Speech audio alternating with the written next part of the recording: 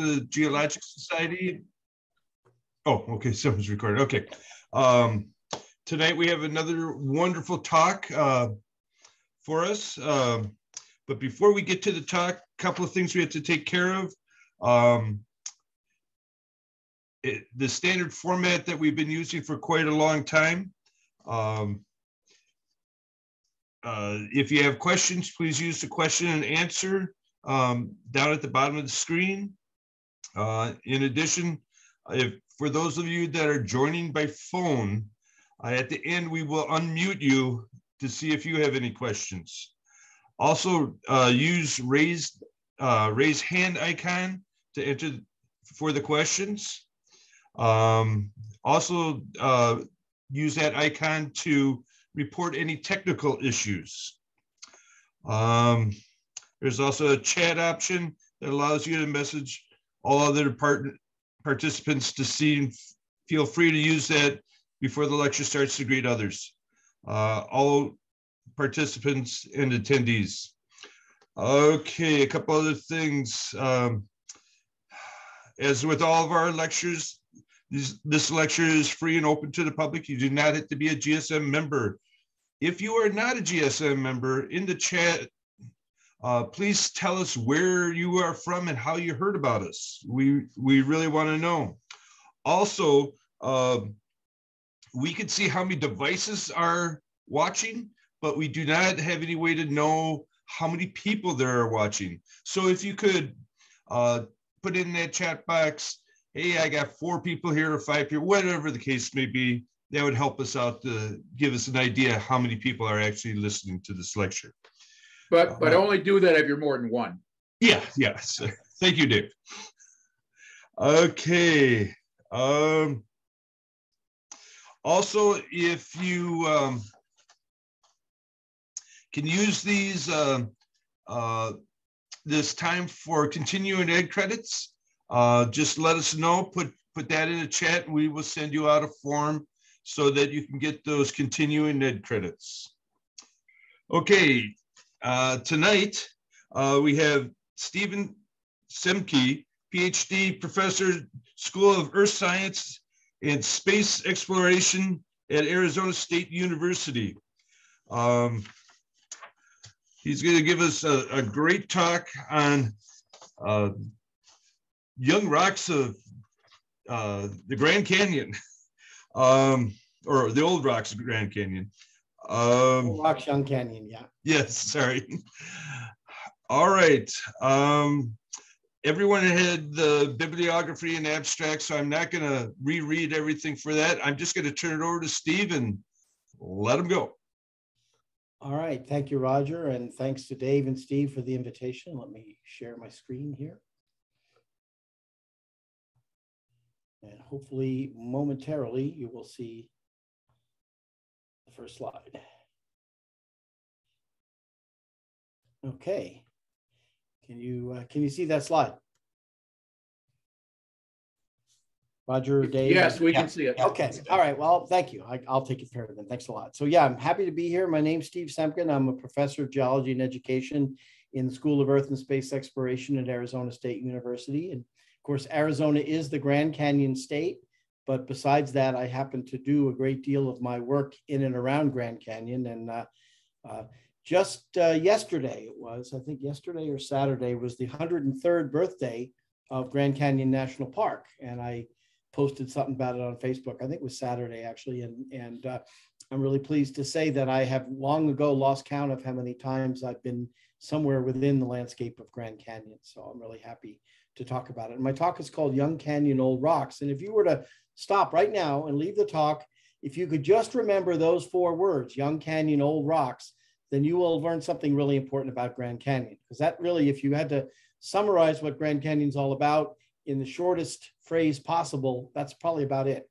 Grand Canyon is a geologically young canyon that's been carved through geologically old rocks. And so I'm going to tell the story of Grand Canyon. And since the rocks are much older than the canyon, we start with the rocks and then we finish up sort of with the canyon that exposes them. So Grand Canyon is the Grand Canyon of the Colorado River, the primary river of the southwestern United States that rises on the western slope of the Rockies and flows down through states like Wyoming and Utah and Colorado and down into Arizona, a little bit into New Mexico, and then Utah, and then out to Nevada and California. So when people think of Arizona, if you're not from Arizona, if you haven't been to Arizona, you think about Arizona, a lot of people envision that the whole state is flat and sandy and a harsh desert. But actually, Arizona is one of the most topographically diverse states in the United States. The northern half of Arizona is actually pretty high in elevation. What you see here is a relief map from the U.S. Geological Survey that's color coded. So the high elevations are in green and the low elevations are in brown. And the topography, the lay of the land of Arizona, is commonly divided into three main regions. In the south part of the state, we have what's called the Basin and Range. That's where I am right now. I'm right over here. Phoenix is located over here on the traditional homelands of the Acamela O'odham and Peepash people. The northern part of Arizona is called the Colorado Plateau. Plateau means high and flat, and Colorado because of the Colorado River flowing through it. Most of the elevations in northern Arizona are more than a mile above sea level, and it's a semi-desert. It's a true desert down south. It's still dry up north, but it's a little bit less of a harsh desert, a little bit more precipitation. Then we have something called the transition zone in the middle that has kind of a little bit of both regions. The Grand Canyon carves through the Colorado Plateau, and you can see it very vividly on this map over here. It's a very, very prominent landscape feature. It rises in the Rocky Mountains, it comes down through the Colorado Plateau, and then it exits over here, which is the edge of the Colorado Plateau and the start of the Basin and Range. So Grand Canyon is 277 river miles long. We usually consider the start to be up here at Lee's Ferry, Arizona. That's called mile 0. And then 277 miles later, the river emerges at the Grand Wash Cliffs, which is the edge of the Colorado Plateau, and out into the low deserts of the Basin and Range in northwesternmost Arizona. And then a short distance later, it flows past Las Vegas. This dark area over here is Lake Mead. That's the artificial reservoir that's built by Colorado River backing up behind Hoover Dam. There are dams at both ends. You can see up at this end too a little bit of the Glen Canyon Dam and the Lake Powell, which is at the other end. So there are two artificial reservoirs that are either end of Grand Canyon, and I'll talk a little bit more about that later because that has a pretty significant influence on the way the river flows today. But Grand Canyon's long.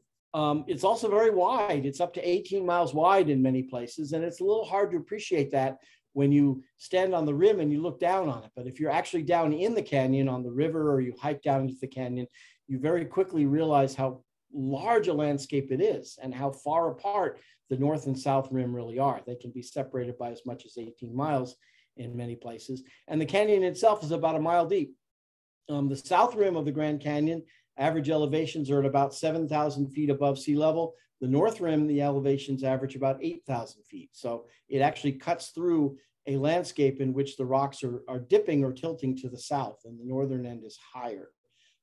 The bottom of Grand Canyon is anywhere from about 3,500 down to about 1,500 feet above sea level as it makes the Colorado River makes its way down toward the Gulf of California and the sea. So for people who might know something about the way the climate varies and with geography in Arizona, we tell people that the south rim is kind of like being at Flagstaff, Arizona, which is a city at 7,000 feet above sea level that gets snow in the winter, and it's actually pretty cold in the winter. But the bottom of Grand Canyon is like being in Phoenix.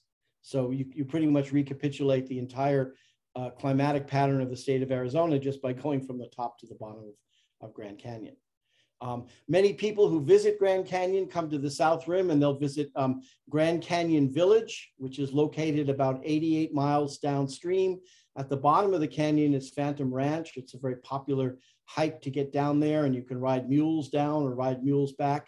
And then if you want, you can hike on up to the North Rim, and there's Grand Canyon Lodge on that side. And that's only about 88 miles into the 277-mile river. Some people have heard of the Wallapai Skywalk, the Wallapai tribe, which has the lands on the left bank of the Grand Canyon for about the final third of its stretch.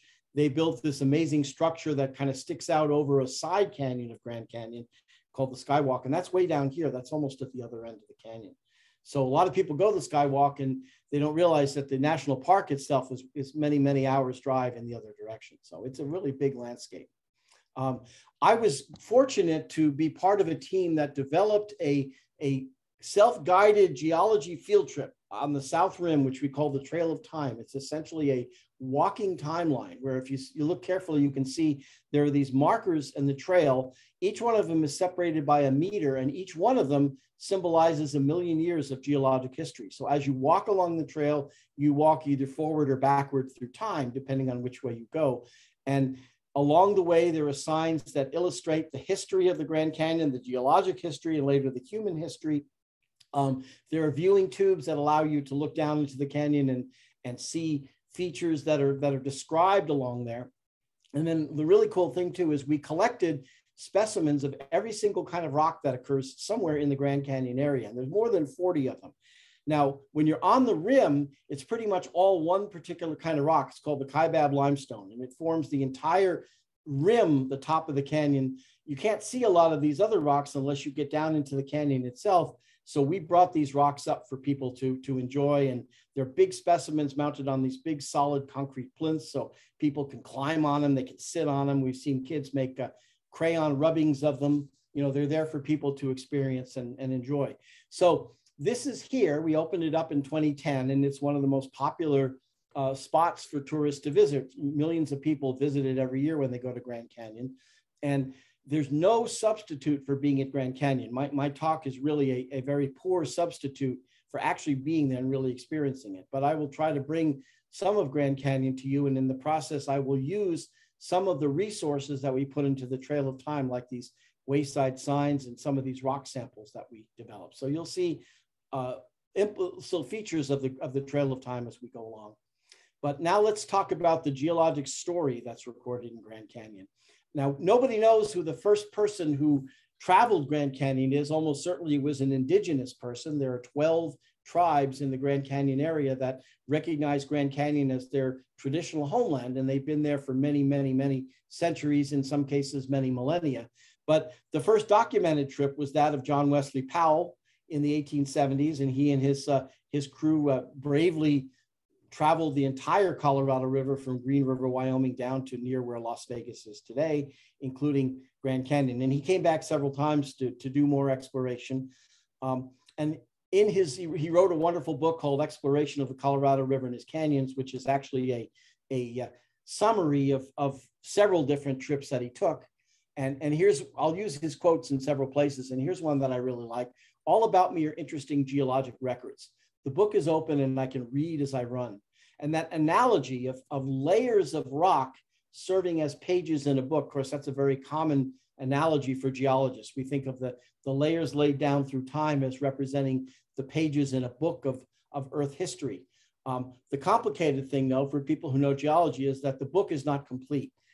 If we have a book that extends for the entire history of the Earth, which is about 4.5 billion years. So imagine a book with 4.5 billion pages in it. And now more than half of those pages get torn out, and they get torn out in sort of random places, not all in the same place.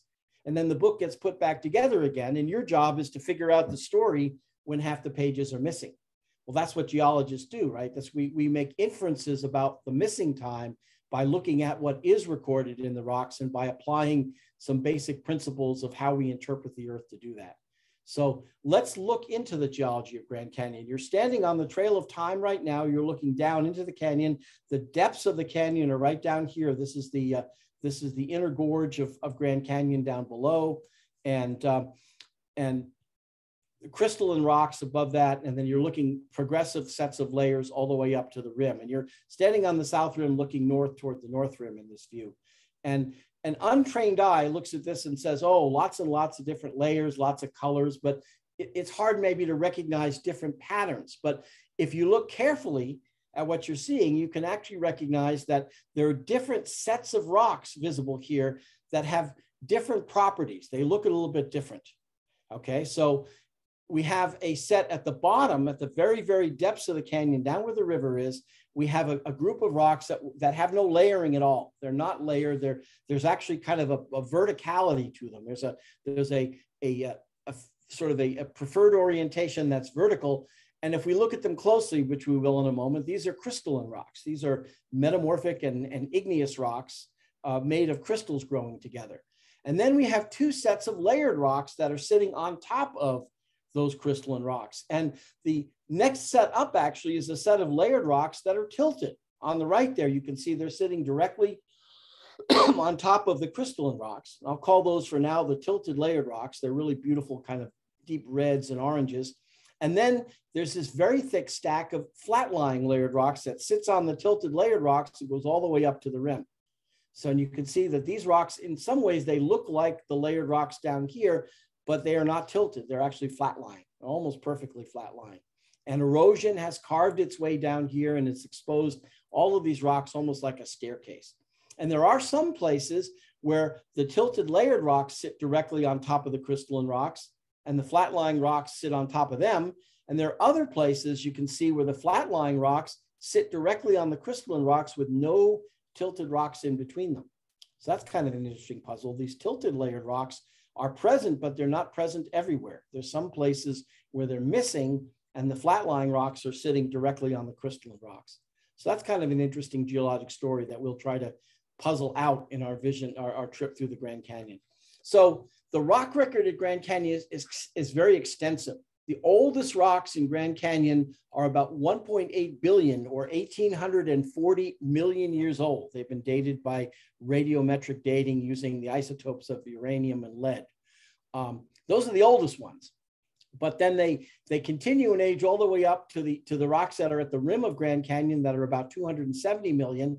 And then there are also volcanoes in Grand Canyon that erupted into Grand Canyon that are even younger. They actually erupted after the canyon was formed, because you can actually see the flows going down over the rim. But the thing to note is on the right there is a column that shows all of the ages of geologic time that are represented by the rocks in Grand Canyon. And the colors are coded to what you see in the cross-sectional diagram. The diagram on the left is a sort of a cross-section of all the rocks that are present when you're looking down into the canyon. And the first thing you notice is that there are a lot of areas that are black. Okay, you have the blue at the bottom that represents the crystalline rocks. You have the red and the orange that represents the tilted layered rocks. And then you have blue and green again that represent the flat-lying layered rocks on top. But the black in between there, the black areas represent missing time. They represent intervals of geologic time that is not represented by any rocks present in the canyon today. And so that is time. That's not to say that nothing happened during that time, but if there were any rocks that were deposited during those intervals of time, something happened to cause them to be eroded away, and so they're not present today. And those are what we call unconformities, missing time. And that's an important part of the Grand Canyon story. So if we look at the entire geology of the Grand Canyon, if we sort of look at the previous slide, that's a cross-section that shows all the different rocks that are present, all different rock units. And we have pieces of every single one of those rocks along the trail of time. But for our purposes, we can lump those rocks together into those same 3 or 4 groups that we talked about before. The unlayered crystalline rocks at the bottom, the tilted layered rocks at the top, in the middle, and the flat-lying layered rocks that sit on top of them. We also refer to the crystalline rocks as basement rocks. Basement is a term that we use to describe rocks at the bottom of a stack of any rocks in the crust. The rocks that are tilted are called the supergroup rocks. It's the Grand Canyon supergroup. It's a term that's used to express the fact that all of these rocks were deposited by a set of events that was pretty much consistent. And then the flat-lying rocks on top of them are called Paleozoic rocks because they were all deposited during the Paleozoic era of geologic time. And you can see the ages, right? The ages of the basement rocks are from 1,800 to 1,400 million years ago. Then there's a gap in time, and then the supergroup rocks pick up at about 1,300 million and go to about 730 million. Then another gap in time, and the Paleozoic rocks pick up at about 520 and go to 270 million years old. And then on top of all of that, we have basalt volcanoes. We have relatively young volcanic eruptions that erupted and lava flow down into the area. And to the best of our knowledge, the canyon itself is about 6 million years old. And the basalt volcanoes started about 10 million years ago, but they continued almost to the present, which means that many of these volcanoes erupted after the canyon had already formed and the lavas flowed into the canyon. And we're going to talk about that. That's kind of an interesting part of the Grand Canyon story. So basic principle of geology is that the rocks at the bottom are the oldest and the rocks at the top are the youngest. And that's certainly what we see here at Grand Canyon. So let's look again. And there are 3 sets of rocks again, the basement rocks, the supergroup rocks on top of them, and the Paleozoic rocks on top of the supergroup rocks. And you can't see any of the volcanoes in this picture. They're kind of off to the west, but I'll show you some pictures of those later. And let's start by looking at the basement rocks. Let's start with the earliest, the oldest rocks that are exposed in this geologically young canyon, right? So these are the unlayered crystalline rocks. The basement rocks are the deepest rocks in Grand Canyon, and they are also the oldest rocks. In fact, the oldest rock in the Southwest that's been dated so far is 1,840 million years old. It's called the Elves Chasm Gneiss, and it's at the bottom of Grand Canyon in these basement rocks. We can see what they look like, okay? We have pieces of these different rocks present along the trail of time, and we can see that they are of two basic types. They are metamorphic rocks. They were rocks like schist and gneiss that were formed through intense, sorry, excuse me a second, exposure to intense pressure and heat deep in the crust that caused the minerals in the rock to kind of flow almost like taffy and rearrange themselves. And then there are also a lot of granites, and granite is a crystalline rock with large crystals that form by magma that rose up from the depths but crystallized into a solid rock before it reached the surface. And when you look at rocks like these are rocks that tell us that they must have been formed, first of all, very deep in the crust, very deep, probably at least 20 kilometers below the surface, if not deeper. And under those conditions, they must have undergone enormous pressure and high heat. So these are the basement rocks. These are what the basement rocks look like when you're down at river level. And it's kind of cool. You got these metamorphic rocks, these schists, and then you've got the granite, and the granite actually kind of interweaves with the schist. You can see there's actually a sort of an up and down squiggling body of the granite. And that's because the granite was injected into that schist while it was still molten, but the schist was still undergoing tremendous compressive stress.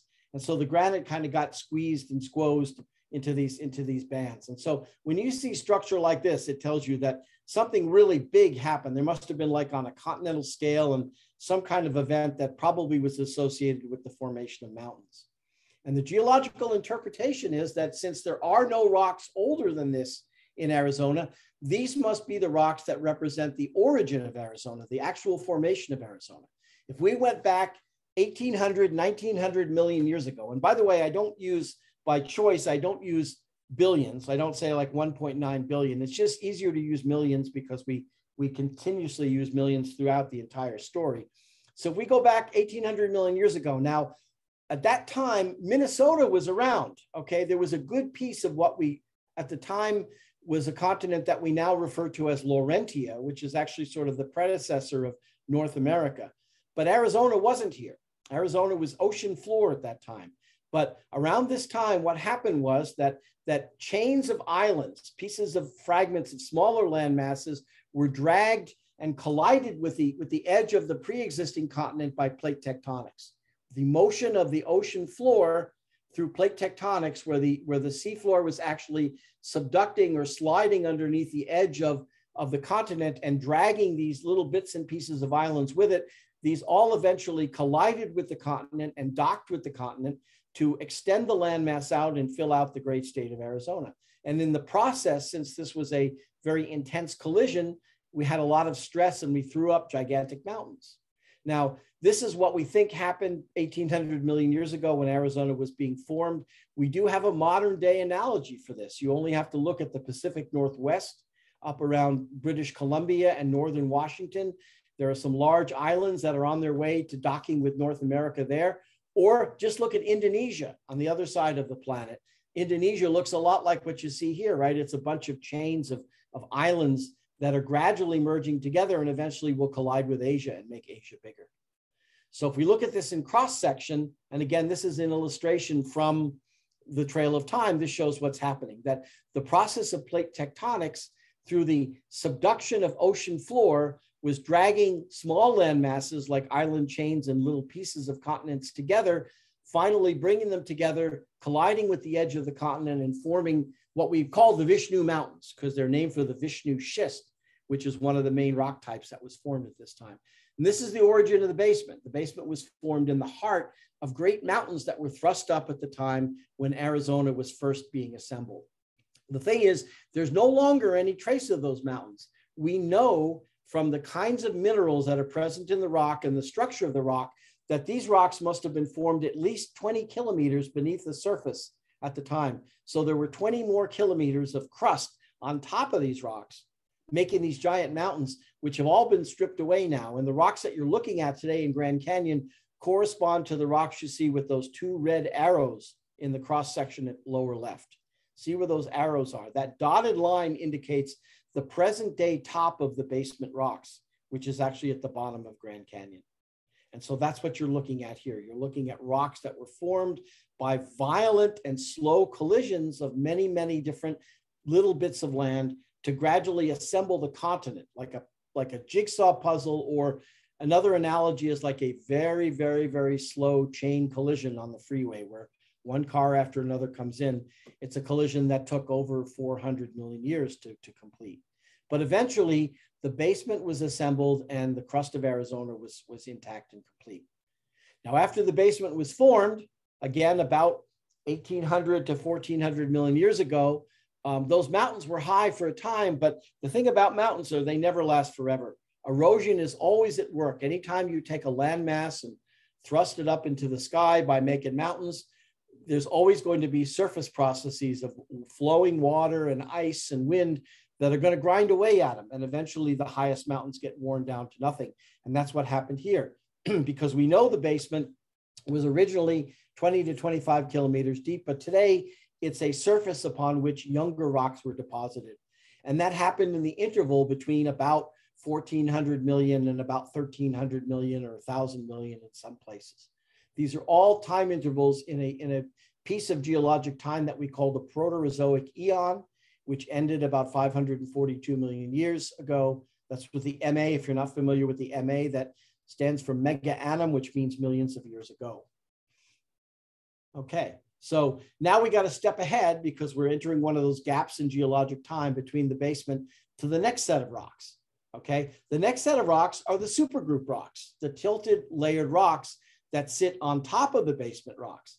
But the thing about the supergroup rocks is you don't see them very much in Grand Canyon.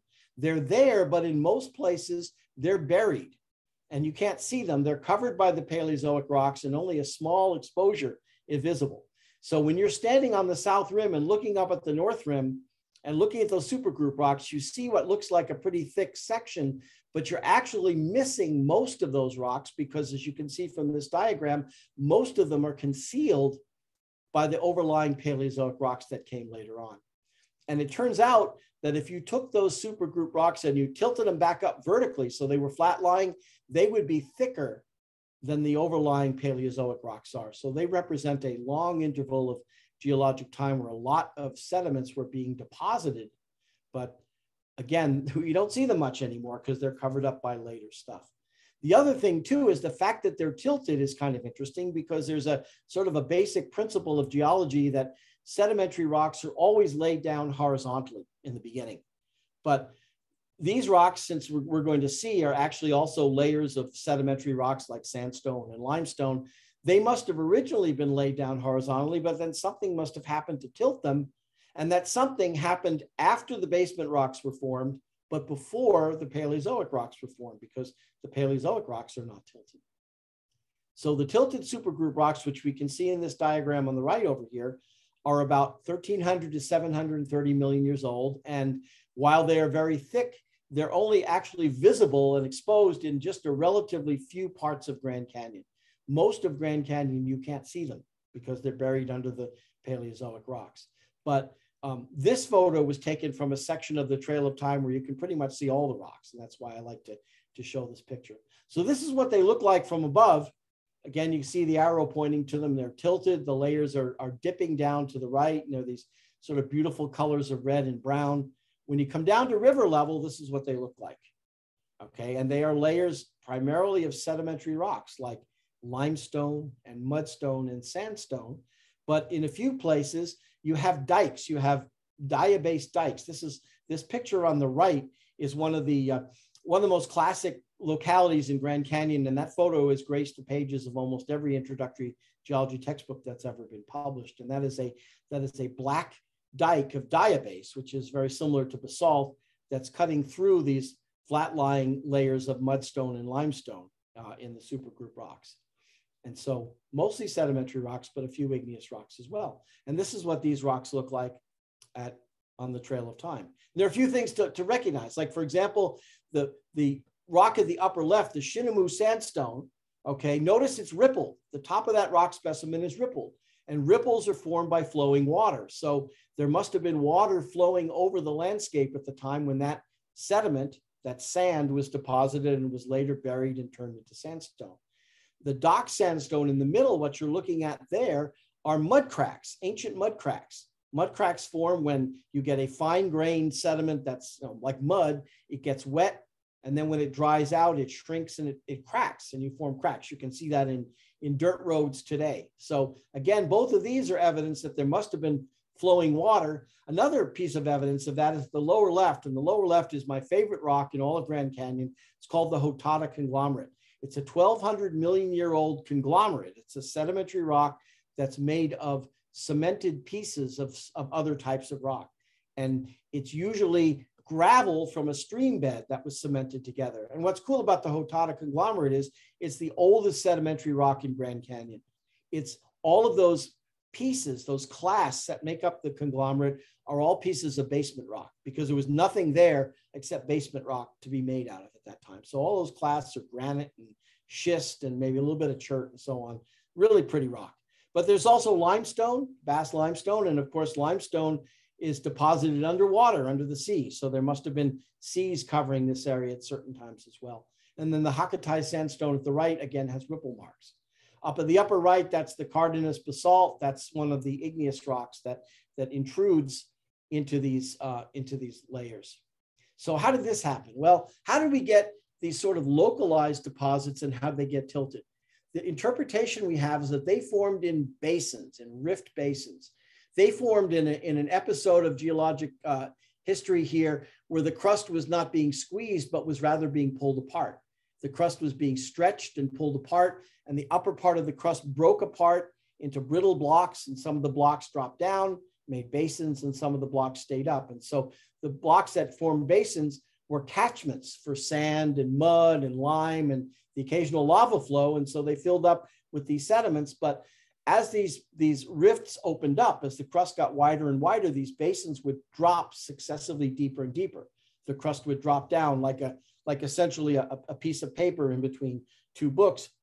And as it dropped, it would dip more and more steeply, because one side typically goes down faster than the other. And so that accounts for the tilting. The tilting was actually happening pretty much at the same time that the deposition was going on. So we had this interesting event where we were opening up these little valleys, if you will, these little structural basins in the crust. And how could that have happened? Well, we think it has everything to do with another really big thing that was happening in the world at that time, and that was the assembly of a supercontinent. If you're familiar with plate tectonics, you know that continents drift across the surface because they're carried by moving plates. And every so often in Earth history, those continents are all brought together. They all bump into each other, and they will suture to form a giant landmass that we call a supercontinent. And that's happened several times in Earth history. And at this time, we think there was one going on that we call Rodinia, supercontinent Rodinia. And you can see where Arizona is located in Rodinia. On the map on the left, you can see it's sort of on the lower left-hand side, the western coast, if you will, although it wasn't actually west, the western coast of North America. And sorry, it's called Rodinia, it's called Laurentia at that time. And that collision, what was happening is at the time that these different land masses were coming in and colliding with Rodinia, coming with ancient Arizona, they were squeezing the crust, and they were forcing the crust to kind of stretch laterally and open up these basins. It was the inland side of a great mountain range that was rising at that time that we call the Grenville Mountain Range. So these rocks tell us that the sediments were being deposited in this very dynamic environment where large land masses were coming together, and the crust was being simultaneously uplifted in some places and stretched in others. So the supergroup has two different types of rock. It has the upper supergroup and the lower supergroup. And I showed you the lower supergroup rocks. The upper supergroup rocks look kind of different. The upper supergroup rocks are almost all limestone. There's very little mudstone or sandstone, and they have their own interesting features because this, like, for example, this Awatubi limestone in the middle, that interesting structure you see, those are essentially, those are what we call stromatolites. Those are the fossils of ancient microbial colonies, which I'll show you more about in just a moment. But these rocks are mostly limestones. So what this tells us is, and this is what they look like in outcrop. This is a place called the Chuar Valley, and this is where we see these rocks. They're not as red as the other ones, which means they were probably not deposited under the air.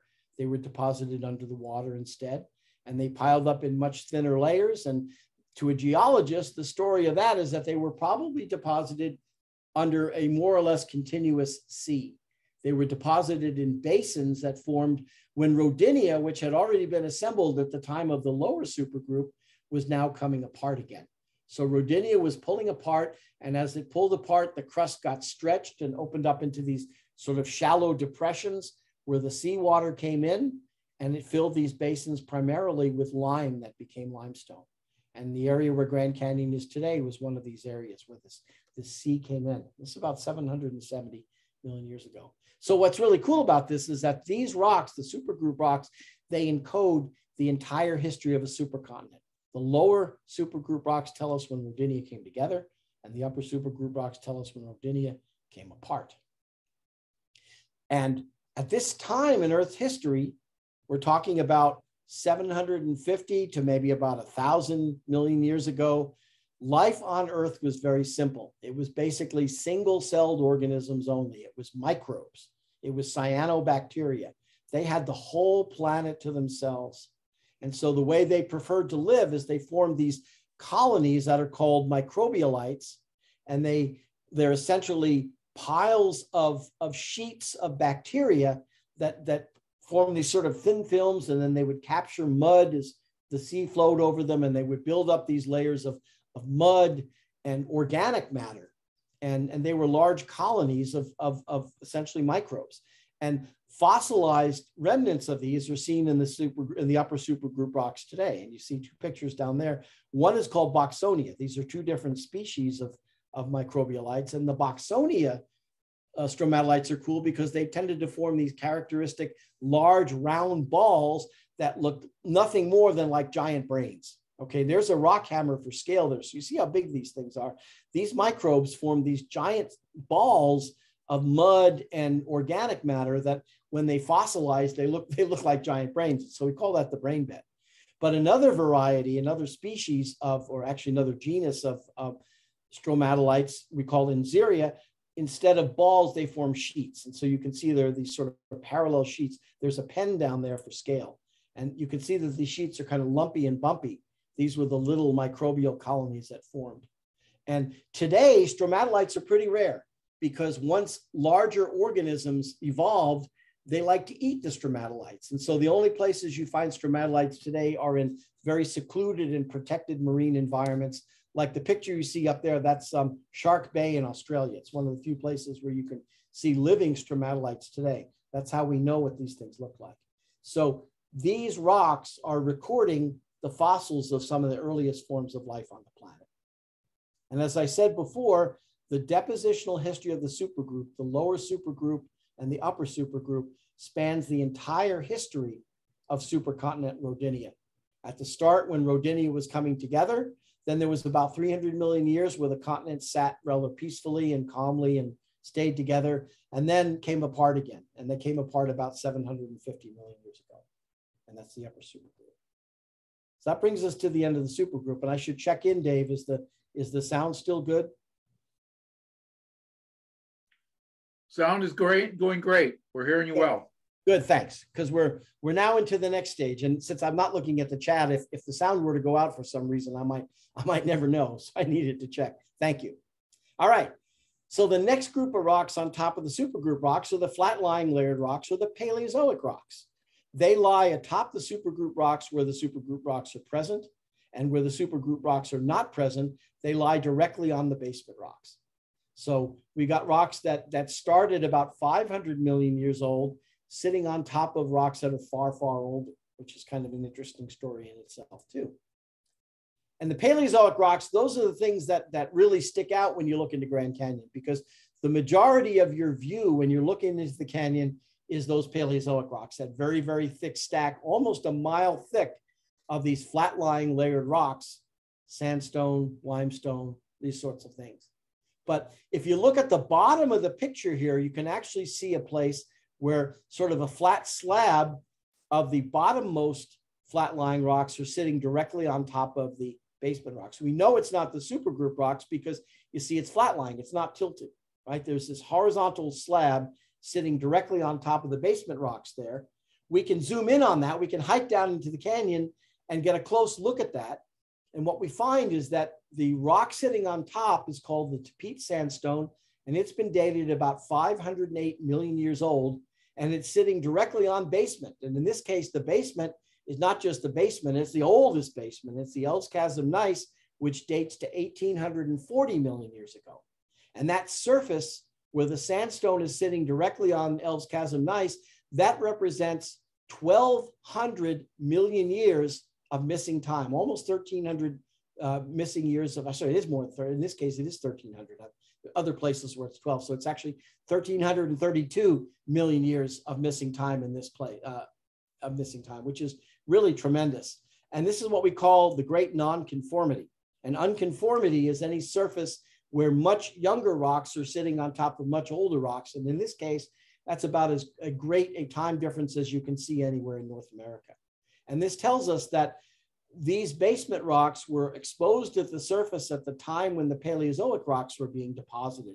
And there may have been other rocks that were deposited in between there, because we know in other places there are supergroup rocks that bracket that time difference. But here, if there were any rocks deposited in that interval between 1840 and 508, they're long gone. They've been removed, they're gone. So this is one of the cool things about Grand Canyon. Not only does it record enormous lengths of geologic history, it also records these wonderful features that show how much is actually missing, right, in these things. And this is the great nonconformity. But the Paleozoic rocks, it's a big thick stack, and they're flat layers of primarily limestone, mudstone, and sandstone. Okay, here's what they look like on the Trail of Time. These are sort of more familiar rocks, I think, to people if you've been to the Southwest. They're red shales and red sandstones and kind of gray limestones and a few white sandstones in some places. But these are all sedimentary rocks, and these are all rocks whose sediments are very typical of environments that were either under the sea or very close to the sea.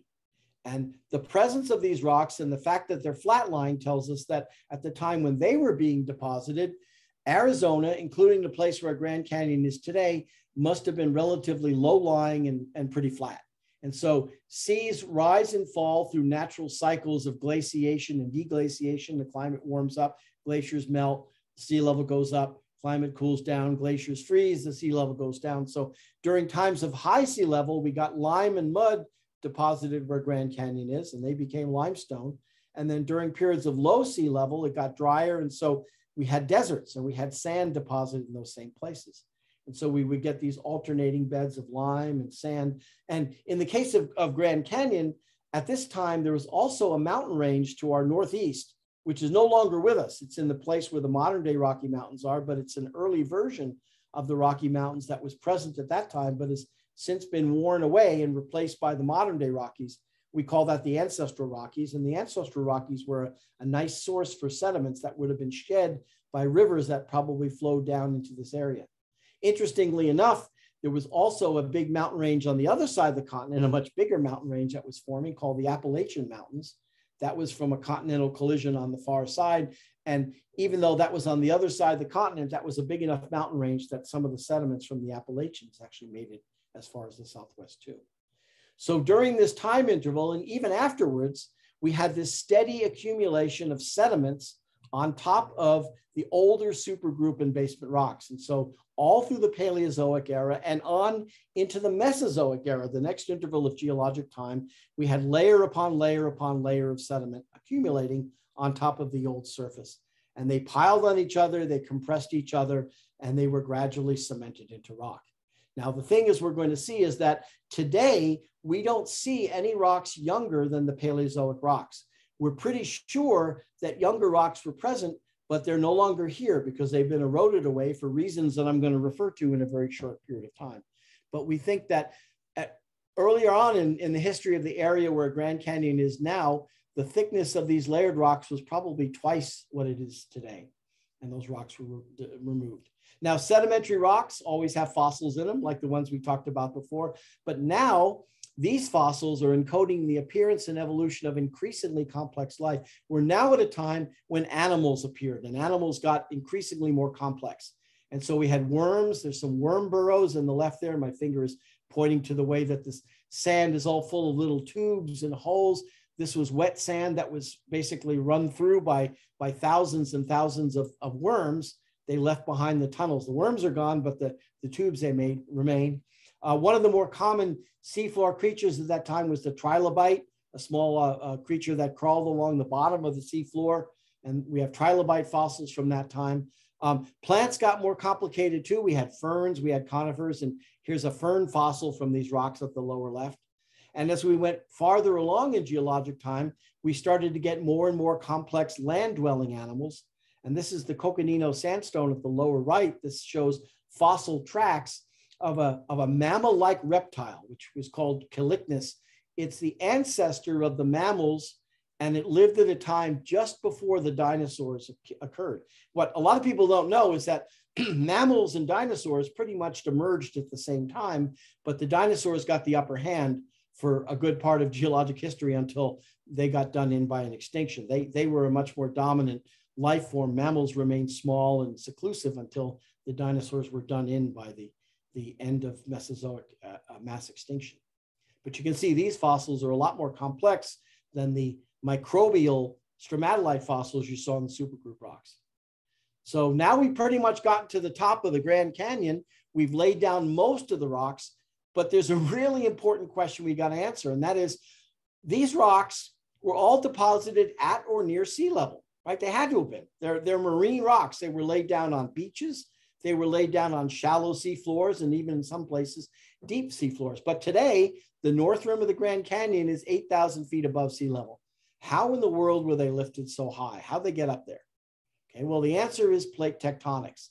And what we think happened was, starting about 80 million years ago. Okay, so there was a lot of deposition that went on until about 80 million years ago, but about 80 million years ago, the ocean floor, the ancient Pacific ocean floor, was subducting, was sliding under the edge of the North American continent. And what happened was it started to go shallow, probably because there was a piece of crust that was a little less dense, a little more buoyant. And so it scraped along the bottom of the continent. That diagram you see on the left where it says laramide orogeny, that was the event. It lifted up the entire western edge of the continent, and it took those rocks that were deposited at low elevations on a flat surface and hoisted them thousands and thousands of feet into the air. And the entire Southwest at that time would have been very high and very mountainous and very rugged, and there would have been a lot of volcanic activity toward the end of it as well. And so future Grand Canyon, which was at or near sea level for most of its pre-existing history, was in a relatively short geologic event lifted up to high elevation. And so the entire Southwest was high elevation and rugged. And Arizonans always get a kick out of this. At this time, the highest area of mountains is called the Mogollon Highlands, and it's actually in southern Arizona. Now today, southern Arizona is low and northern Arizona is high, but at this time, southern Arizona was actually higher than the future Colorado Plateau where Grand Canyon is today. That area has since dropped down for reasons that I'll get to in a short time. But at this time now, the entire Southwest, as well as most of the Western United States, you can see from this map, this is a paleogeographic map that shows what we think was going on at that time, was all being lifted high. And so the future Southwest was lifted high, and as it was lifted, erosion starts planing off the rocks on top of the stack. And as it goes up, the upper stuff gets planed off and planed off. And this accounts for why the younger rocks are no longer present at Grand Canyon. During the time when the Colorado Plateau and all of the Southwest was being uplifted, these younger rocks were being eroded away as they came up. And all of the Mesozoic rocks, which would be all the rocks that had any dinosaur fossils, were completely stripped away from Grand Canyon. So a lot of visitors to Grand Canyon, when we tell them about all the wonderful fossils that are there, they get excited, and then they get kind of disappointed because there are no dinosaur fossils at Grand Canyon. None of the rocks that remain at Grand Canyon are young enough to contain dinosaur fossils. But you don't have to go far. You just go north of Grand Canyon into southern Utah, or you go northeast into Colorado or east into New Mexico, and you will find plenty of dinosaur fossils. So they're there, they're just not at Grand Canyon. Okay. So this is kind of a capsule view of what was going on at this time. First, the Southwest got lifted up, and then a lot of volcanoes started erupting.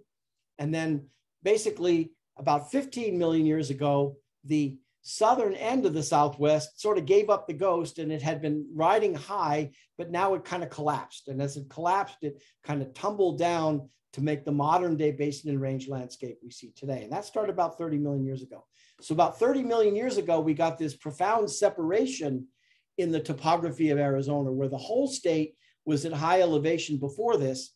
Starting about 30 million years ago, the southern part of the state dropped down, basically collapsed of its own weight after that flat slab underneath it stopped holding it up. Whereas the northern part of the state, the Colorado Plateau, did not collapse. It stayed at high elevation. And so that set up a gradient. That set up a gradient which made it possible for the Colorado River to flow.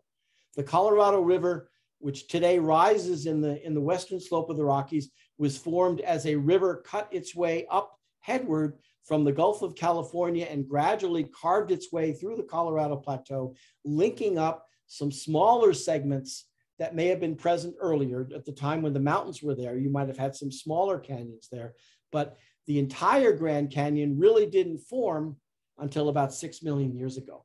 At this time, now all of the river had made its way up to the Colorado Plateau from the Gulf of California, and it connected some older canyon segments and cut through and started cutting up into Utah and up into Colorado. And so the modern day Colorado River was established, we think, about 6 million years ago, which means that Grand Canyon is only 6 million years old. It really is a geologically young canyon that was cut through old rocks. And this is one of the signs we have on the Trail of Time. And we have evidence for this because we have rocks that are only a few million years old, older, I should say, than the Grand Canyon, that have been carved through by the Grand Canyon.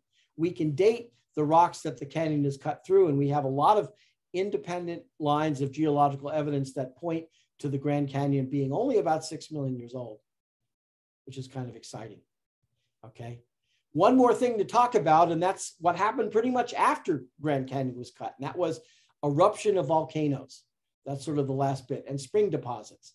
Because starting about the time when the Colorado Plateau was uplifted and continuing pretty much into the present day, we had a lot of volcanic activity all across the state of Arizona. It's a very colorful map, right? This is a map of Colorado showing Arizona, showing the locations of all the different volcanic areas. And you can see that almost the entire state was subject to volcanic activity at some point, but different time intervals. And the volcanoes in red are the ones we're most concerned in here. These are the ones that are the youngest. They're less than 4 million years old. And there was an entire volcanic field up where Grand Canyon is that started erupting after Grand Canyon itself was carved out. And so we have areas where volcanoes erupted into Grand Canyon. We also have one volcano called Sunset Crater, which is over near Flagstaff, Arizona. That's the youngest volcano in Arizona that erupted in the year 1082. That was witnessed by the Hopi people who live there, and they still talk about it today. So some of these volcanoes are young enough that they erupted into Grand Canyon. The Grand Canyon was already there, and lava flows would pour down into the canyon, and they would actually pile up to the brim. They formed these dams. They formed natural dams that would back up the river all the way up into Utah for thousands of years at a time, until eventually the river rose to the level where it overtopped the dam. Once that happened, it would start to erode away the dam very quickly. And so all through the Grand Canyon, you see places where these lava flows went down into the canyon. You can see evidence that they formed dams, but the dams are now removed.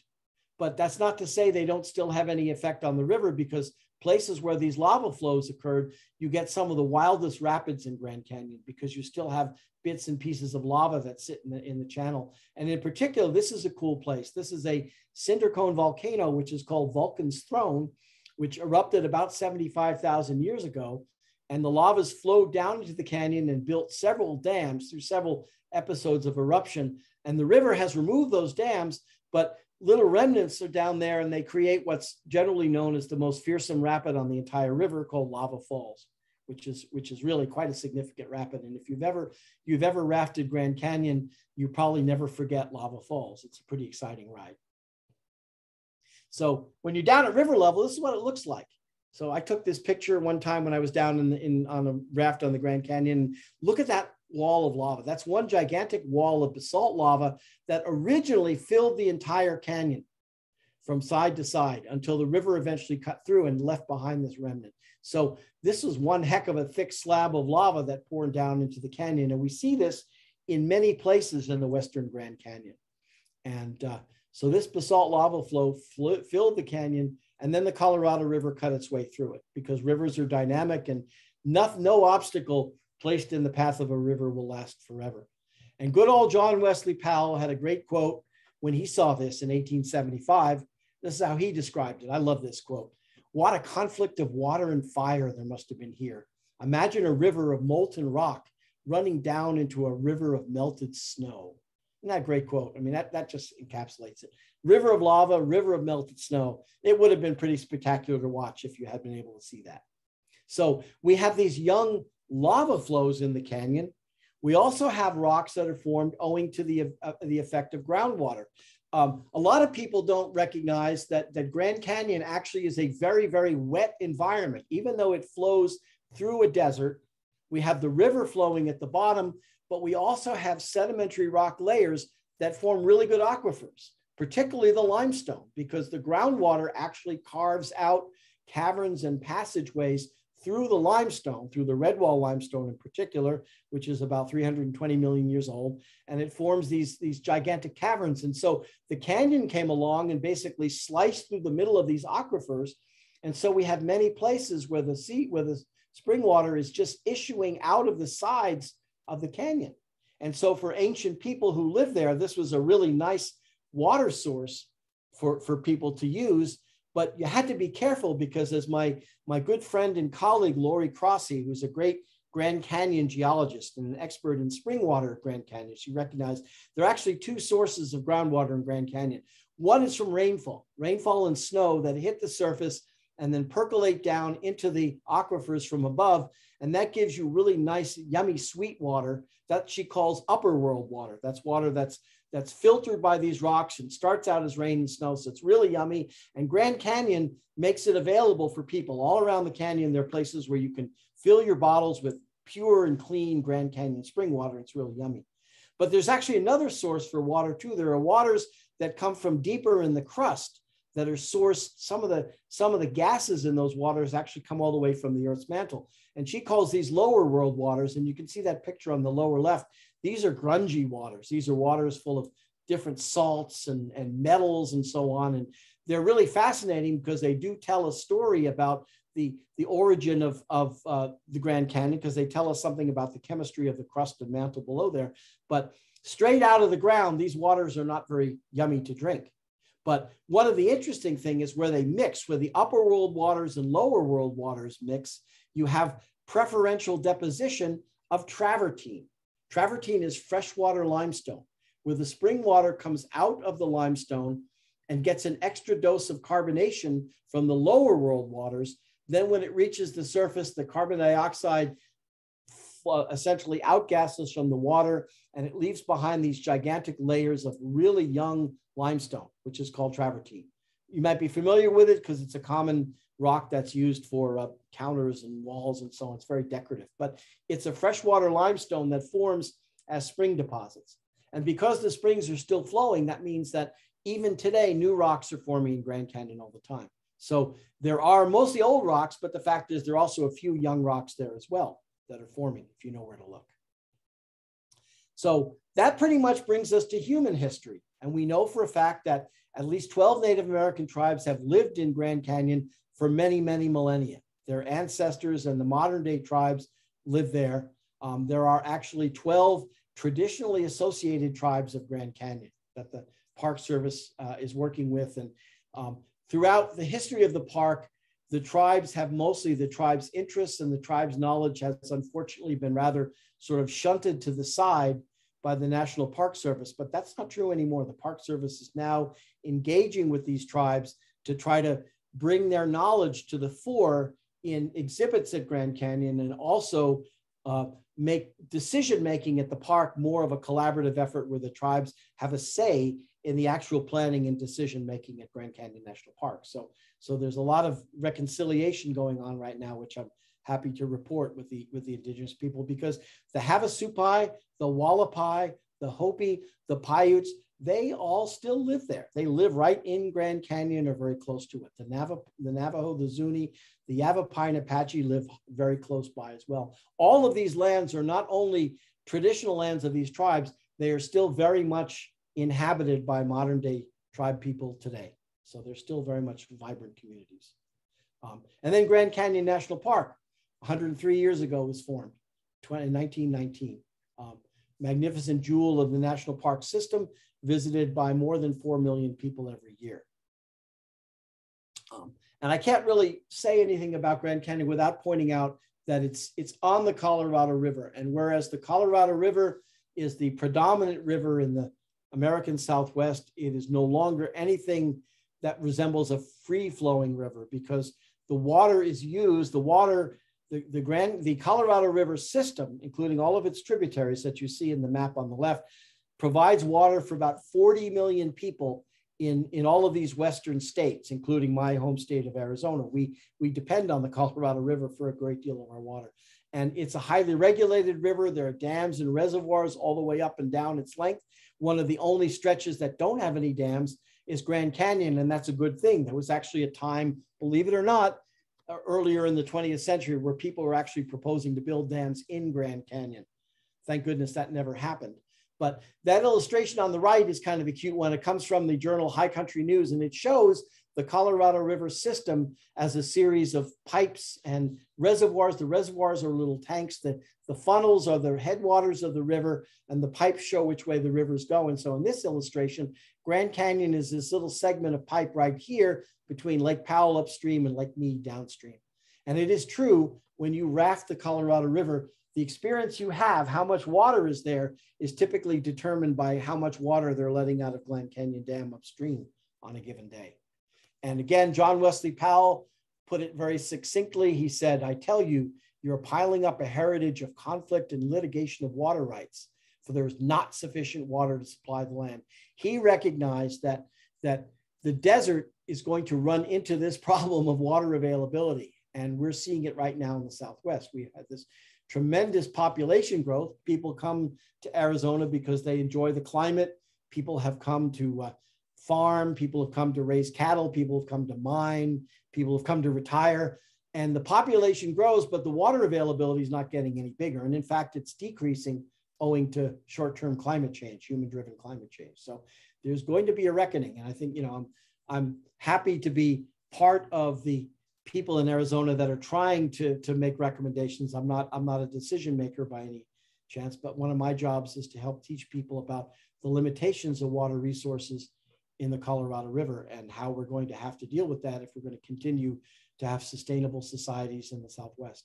The Colorado River has been called the American Nile because it's a lot like the Nile River, right? It rises in wet areas, then it flows through the desert and provides water to a large and arid region. So there you have it. That pretty much brings us to the modern day Grand Canyon. If you'd like to look at more things, you can maybe take a screenshot or take a picture of this slide here. These are some websites that I think you'll find interesting. The first is the website of Grand Canyon National Park. And then the Trail of Time, we have our own website for that. There's a wonderful little book that my colleagues Carl Karlstrom and Lori Crossie, who are sort of the original Trail of Time designers, published, called the Trail of Time Companion. Only costs $15 and pretty much tells the whole geologic story of Grand Canyon. And then we have several websites, the virtual Grand Canyon GeoFest. Because of COVID, every year we used to have these festivals of geology at the canyon, but because of COVID in 2020, instead of doing it live, we recorded it on YouTube and on our Facebook Live, actually. And so all of those talks have been recorded. So if you go to this website here, you can hear a whole bunch of really great recorded talks by a bunch of Grand Canyon experts on the history and geology of Grand Canyon. And yeah, I have one talk on there as well. And then at ASU, we also developed this amazing virtual field trip. You can actually visit Grand Canyon and ride the river and hike through the canyons from the comfort of your own home using your own laptop or tablet, or even smartphone will work. So have a look at these websites at your leisure and you can see more of Grand Canyon. But in the meantime, 2 billion years of geologic history and millennia, many millennia of human history are there at Grand Canyon and ready for you to explore them. And with that, I'll say thank you very much. There is my web address. If you'd like to reach out for anything, you can contact me at that web address, and my email is connected through there. But thank you very much for the invitation, and I will step out of the slides and be happy to answer any questions that anybody has. So thank you very much.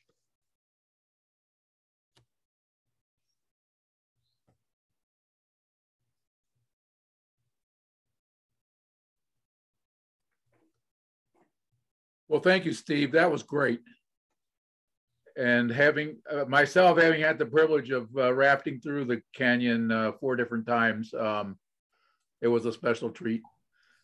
We saw all of that, and there really is nothing that can compare to doing that. I know, so yeah. There is nothing to compare to actually doing it. That's right. But but just visiting it and hiking on the rim ain't bad either. I can tell you that. Oh no, it isn't.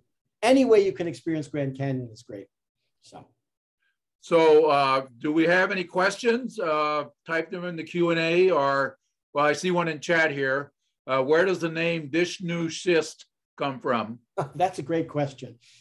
Clarence Dutton, one of the early Anglo-geologists who followed in Powell's tracks, who did another expedition in that area. He was engaged by the U.S. Geological Survey to study the Grand Canyon region and publish a monograph, and he named a lot of the land features in the canyon, the buttes and mesas and towers and so on.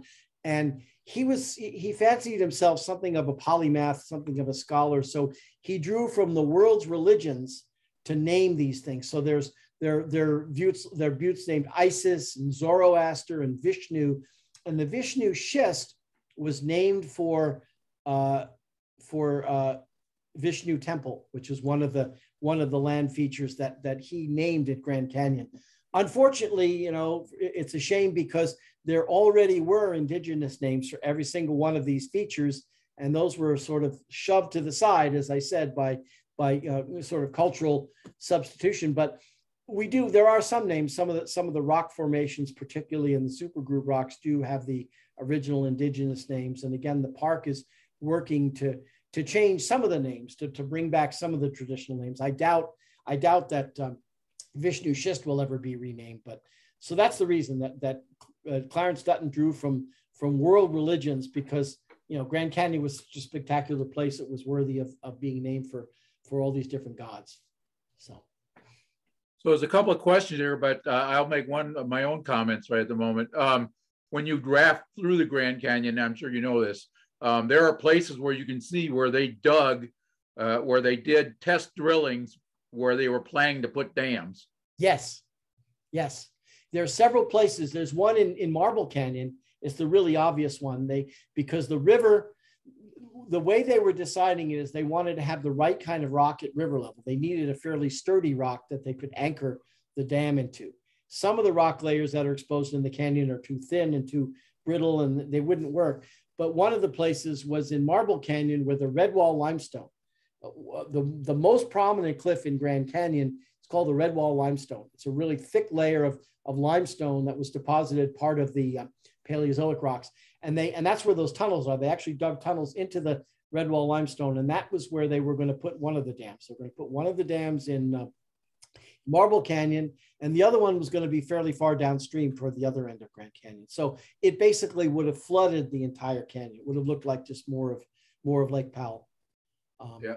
But what I heard, compromise. The Sierra Club fought that, and there was what they call the Udall Compromise. The Congressman Udall from Arizona worked out a compromise where instead of building dams, they built a coal-fired power plant to provide power in its stead, and they were able to save the Grand Canyon. But on the other hand, that power plant polluted the air for about half a century before it was torn down 2 years ago.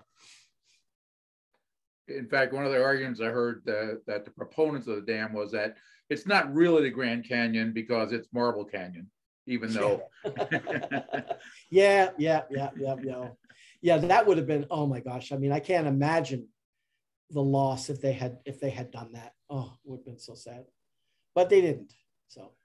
Okay, I'll ask a few, I'll read a few questions here. This is from Ronald. Given the lifespan of the solid basalt lava dams in the Grand Canyon, how long do you expect the Hoover Dam to last? I love that question. Okay, so the lava dams had varying ages. Some of them lasted a few thousand years. Some of them lasted maybe as long as 10,000 years. It partly depended on how much basalt was eroded was flowed into there and how porous the dam was. Some of the dams were kind of porous and the water could get through more quickly. So the answer is, I don't know for sure, but it's probably on the order of a few, maybe like 500 or 600 years. I think it's been estimated at something less than millennium, but something more than a few centuries. The advantage we have is that if we could go at some expense, we could go back behind those dams and dredge out the sediment that accumulates. I mean, the real problem is that at Glen Canyon Dam, upstream from there, you've got the Colorado River. Now, the Colorado River, Colorado means red in Spanish, and that's because throughout its history, it was red with mud and sand that were being carried down from these sedimentary rocks. And all of that is piling up behind Glen Canyon Dam. So eventually that'll pile up to the point where the water goes over the top, and then that's the end of the dam. But they could go in, I guess, if they wanted to, and dredge out some of that sediment to extend the life of the dam if they saw any need to. But I would say it's more likely that someday they may decide to take those dams out, because there have been other dams in other part of the country that have eventually been removed because of the environmental impact they have on river ecology and on stream flow and so on. So I wouldn't count on that happening anytime soon. So I would say, to answer that question, maybe a millennium or so, but it's quite possible that humans might take the dam out earlier than that. There's always a call to remove. I mean, there's sort of a perpetual call by people to remove Glen Canyon Dam in particular. The other thing I was told that the Glen Canyon Dam completely changed the ecology of the river because the water is a lot colder and a lot cleaner, yes, or a lot clearer than it would naturally be. That is correct. The water comes out of the dam at the bottom of the reservoir. So it's ice cold and it was in the dark. And so, yeah, so you got this alien looking dark green cold water. By the time it gets to the other end of Grand Canyon, it's pretty warm. I mean, if you go swimming in the river, if you take a river trip every night, you go swimming after your stretch, it gets progressively warmer as you go down. That's the good thing. The bad thing is that if you're dragging your bags of beer behind your boat, eventually it gets to a point where the beer can't be chilled anymore because the river gets too warm. Okay, here's a question from Mike related to this. Lake Mead is very low water level. How much water is in the Grand Canyon Lake Powell? Lake Powell is also historically low right now. It's both of those reservoirs are at historically low levels because we are in the throes of what some people are starting to call a mega drought, which has been going on for at least a decade now and shows no signs of ending. So both those reservoirs are really, really low right now. I don't know the actual level. I know that Lake Mead is very close to a level where when it gets to that level, they're going to start cutting back water to many of the Western states. Arizona is going to be the first one to feel that probably. And that'll primarily hurt irrigated agriculture. There's a saying in the West that water flows uphill toward money, and the urban areas have more of the money than the farmers do. So I would guess that the farmers will lose their water first, and the cities will be the last to lose their water. Okay, right now there's two more questions. So if anybody has more, now's the time to type them in. From Angie and Pete. Here up north, we had catastrophic collapses of ice sheets that led to deep canyons. Mm-hmm. Were there any catastrophic floods or collapses that led to the Grand Canyon's huge size? Not that I'm aware of. Not that I'm aware of. The river was cutting headward from the Gulf of California. You had, mountain ranges flowing into. I mean, I suppose, the ice ages, we had a different situation. The ice sheets never came this far south. Okay. So we didn't have continental glaciation this far south in North America. So we wouldn't have had that kind of ice to be able to do that. So I would guess probably not. I don't know that for sure, but I don't believe so. That's a great question. I mean, certainly if you go up to places like the Channel Scablands up north up in the Northwest, you know, that catastrophic flood that was, like you mentioned, was created by a failure of an ice dam. But that was a lot farther north where the ice sheets still were. Okay, here's a question from Claude. On the South Rim Ridge in the middle of the night, we noticed an uprushing of warm air. Is that a normal daily occurrence? Yes, you get microclimates in the Grand Canyon, and part of it is that you know, once the sun goes down, the bottom of the Grand Canyon is going to be hotter than the top of the Grand Canyon. Right, the bottom of the Grand Canyon is low desert. The top of the Grand Canyon is ponderosa pine forest. So you'll get differences in temperature, and so yeah, rising hot air is going to come out of that in the end of the day. Wind can also sometimes sort of be funneled down there. It does kind of crazy things with that landscape, but yeah, you get differential heating of the landscape during the course of the day, and that's going to manifest itself as winds at night when those temperatures try to even themselves out. And here's a question from Ted. Can you say anything about the amount of rainfall during the 6 million years forming the Grand Canyon? Well, there is a good record of climate, and overall, the climate of the Southwest would have been tied into the broader climate of Western North America, which means that there were rainier periods and there were drier periods. There were cycles of wet and dry, which are natural cycles that you know, until more recently, when we started having an effect on climate on the short term, you would see in spring deposits and see in tree rings. You know, like if you look at tree rings, you know, in a wet year, you get a big ring, in a dry year, you get a thinner ring. We see the same thing in spring deposits. So it fluctuated, you know, it was natural cycles of wet and dry during those last 6 million years. Or you're talking about during the Grand Canyon. Yeah, same sort of thing. It wouldn't have been anything really different from the way it has until anthropogenic climate change kicked in more recently, which is now sort of overriding everything else. Okay.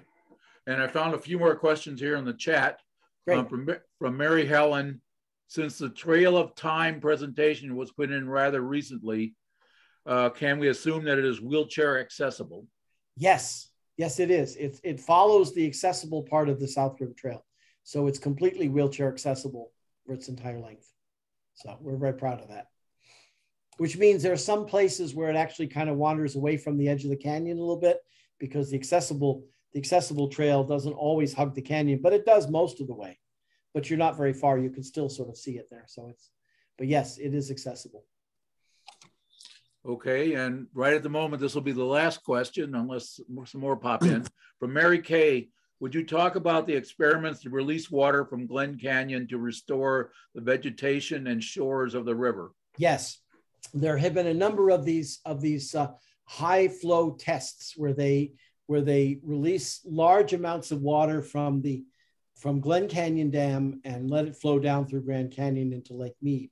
And the idea behind that is that the side canyons that flow into Grand Canyon deliver sediment down into the main area of the canyon, and then these floods would redistribute the sediment and build beaches. The biggest problem is that the Glen Canyon Dam strips the sediment away from the water of the color. So upstream, you've got a river that's got its full capacity of sediment. Below that, you have a river which has it's been completely stripped of sediment. We call that hungry water. And so what the river will do downstream is it will pick up sediment, and it removed beaches. There were all of these wonderful sand beaches along the river that were present before the dam was built. And the hungry water from below Glen Canyon Dam would strip the sand away, and you'd be left with these large boulder beaches, which, you know, wasn't great for river rafters, but it was even worse for the ecosystems. We had all these ecosystems that had evolved to have these beaches. The beaches were no longer available. So these high flow tests, what they try to do is they try to, when streams have delivered a significant amount of sediment into the canyon through side canyons, is they send these floods down. And the idea is that the floods are going to redistribute the sediment and kind of recharge the beaches to some extent. And mixed results. I mean, the thing is that there's no substitute for the river flowing naturally the whole time. I mean, you can't really recreate a natural process in fits and starts, which is kind of what they're doing. But you know, it's a good attempt, and it's certainly better than doing nothing. So, and they haven't done it for a while though, and I think it's just because the Lake Powell is so low right now, they don't have any water to spare up there. So, yeah, actually, I was going to ask that very question. Do you know when the last time they did that? I don't remember, but it's been a while. It's been a few years. Yeah, and I'm not surprised given that the water level's down. It'd be a while till they do it. I'm pretty sure that I don't know for sure, but I'm pretty sure about that. So. Steve, this is Steve Erickson. How are you doing? Thank you very much for your great talk. My pleasure. I'm curious about the cinder cone that got on the side.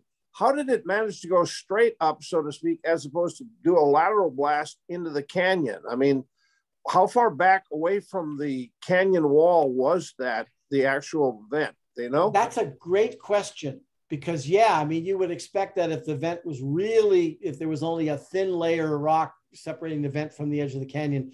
I don't know. That's a good question. I have not studied the eruption, but there have been a number of papers published on the Uinkaret volcanic field, starting with Ken Hamblin, who did a lot of great work in the 60s and 70s, and then more recently Ryan Crow, who's a good friend of mine, who's a Grand Canyon geologist with the U.S. Geological Survey. So I would say, you know, you can probably dig into the literature. I'm guessing there was probably, it may have been set a little farther back than it is now. There's probably been some cutback, but that's a great question. Yeah, I was looking at that and wondering, how did it not go laterally? It would have been, it maybe hit just one single solid rock formation that vented it up. I mean, directed it that way. Well, the upper part of the rim, you know, you've got Coconino sandstone, which is pretty durable, and you've got Kaibab limestone. So it's coming through some fairly solid layers at the top there. It's not as friable as some of the stuff farther down. So I don't know. That's a great question. I don't know the answer to that. But great. Thank you very much. Sure. It's great. I really appreciate that question. I wish I could say. You know, it's cool because I didn't show any pictures of it, but there, you know, if you floated the river, you know, there are places where the lava flow is actually completely filled in side canyons. And there's actually one place where it filled an older channel of the Colorado itself. And what the river just did was cut its way around it.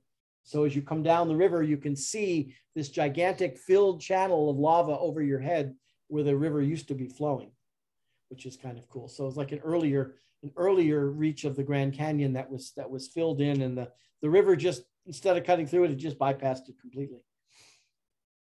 So there's so much wonderful stuff down there. You know, if you have a chance, you know, there are things you can do. There, oh, sorry about that. Did I share it again? There's some things you can do besides going to the South Rim. You know, if you want to explore, you can go out to the Western Canyon from St. George, Utah, and you can go see Vulcan's Throne and some of the others in the Torrewheap section of the canyon. And, you know, you can just go to the sky. I've never done the skywalk, but I understand it's kind of a neat view from up there too. And I saw there's a question about caves. Oh my gosh, there are caves all over Grand Canyon. All of that limestone and all that groundwater has made lots and lots of caves.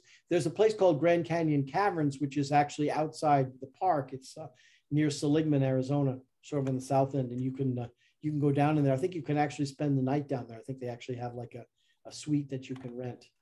But there are plenty of caves in and around Grand Canyon, and alcoves, places where it collapsed so that you have like a giant room in there where ancestral Native Americans in many cases built their dwellings. You can still see dwellings. So if you see those, you want to keep your distance. You're not supposed to go touch them, or you're supposed to enjoy them from a distance.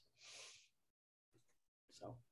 And one other question from Ted, a follow-on question. What is the current annual rainfall in the Grand Canyon area? Well, I don't know for sure. The northern Arizona, it's probably somewhere in the range of about, Phoenix is about 8 inches. Flagstaff's probably about 14 or 16, I think maybe. So it depends on different regions, but again, it's all down. I mean, we haven't had long-term averages for a number of years. But I think like by comparison, Phoenix has been mostly in the range of 3 to 6 inches a year for the last decade or so.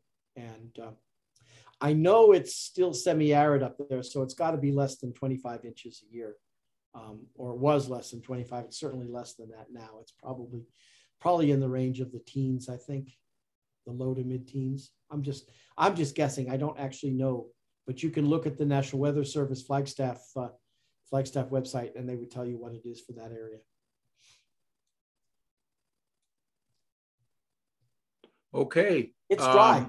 It's a desert. There's no question. Even up there, it's wetter than it is down here, but it's still arid. It's still semi-arid up there. I don't see any more questions. The comment from Roger, Steve, this is what a great talk. Well, thank you. So, thank you. I think all of us, fast, you know, it's hard to cover 2 billion years in an hour. I teach a class on geology of Southwest. It takes a whole semester to really do it justice. And I have to kind of skip some things and kind of rush through others. So I'm glad that, you know, I hope it wasn't too fast. It was a great talk, and actually for what most of our people do, probably covered it just enough to give them what they wanted without getting too deep. It's actually a good balance you had. Good. And I know you can go on another hour, but I think you got just the exact amount of time and space, and great job. Thank you so much. Thanks. It was my pleasure. Thanks for the invitation. And you have the recording, so you can do it. Looks like we got some other people. Are there any other questions? Or? I noticed there's a couple hands raised here. Let's see if I'm going to allow Mary to talk. Yeah, I don't know if you have a verbal question or what. Mary, you have to unmute.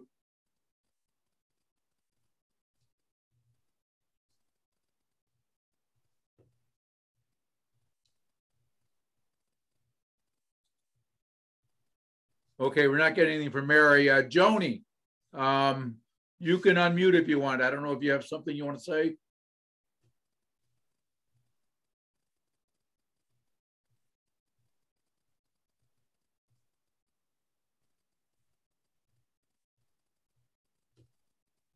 Not getting any response from either of them.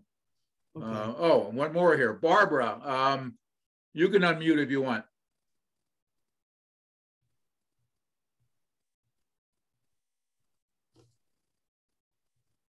Okay, maybe they're just applauding. I'm not sure. It might be, yeah. It might be, or they're just waving or something. But no. I see someone in the chat posted 10 inches. That's probably true at the South Rim. I think it's probably still a little more at the North Rim, but yeah, it's definitely a lot less than it was, and that's true. That's true. Oh, maybe that's it. Maybe you're. Since it's a webinar, is it that they can't unmute? Yeah, I thought I gave them permission to unmute, but okay. Maybe. So, well, I appreciate all the good questions.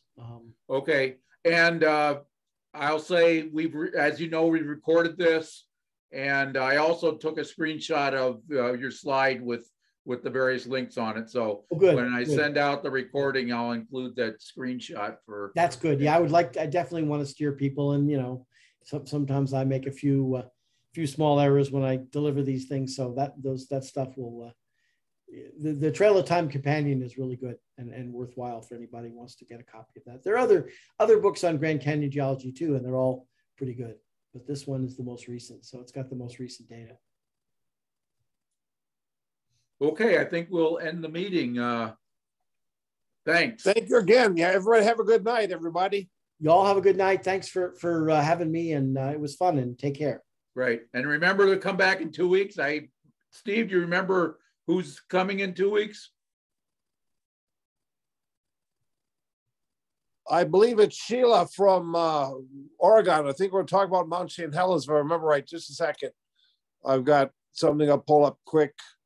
Yeah, Sheila Elson would be on Mount St. Helens. So. Oh, wow. Yeah, you're really doing a tour of the U.S. That's pretty cool. Yeah, we are. That's one advantage of Zoom. Yes. All right. And Sheila presented to us, I think, in December last year. So she's on Oregon also. Oh, great. Well, have a great time, and thanks again. I was appreciated being part of this. And best of luck to you. Maybe see you at a GSA meeting or something like that down the line. Great. Thank you. Have a good night. You too. Thank you. Bye-bye.